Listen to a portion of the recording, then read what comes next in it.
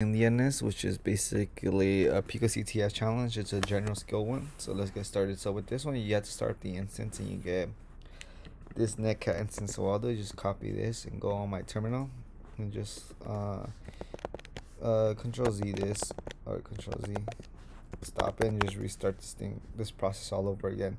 So what I'm gonna be doing this time is just simply typing the exact same thing what I did last time. Oh. Clear, and just copy the exact same thing, and then we'll just paste it right here and we get this. So welcome to endianness. You need to find out the little endian and big endian representation of word. I'll give you the both correct, you'll receive a flag. So the word we get is this. So how do we put this in little endian format? That's pretty simple. All you need to do is just simply copy the word, go on CyberChef, and put it by, you reverse it by characters, and then you reverse it by hex. Then you put it as a hex, and the delimiter is basically none.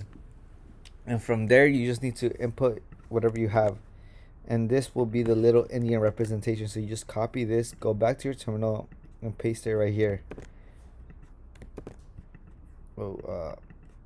Command C, and then Command V, enter.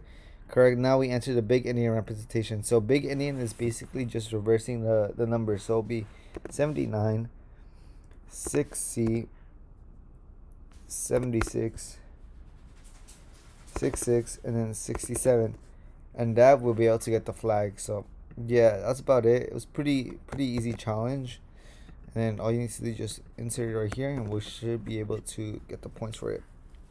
And yeah, we solved the challenge.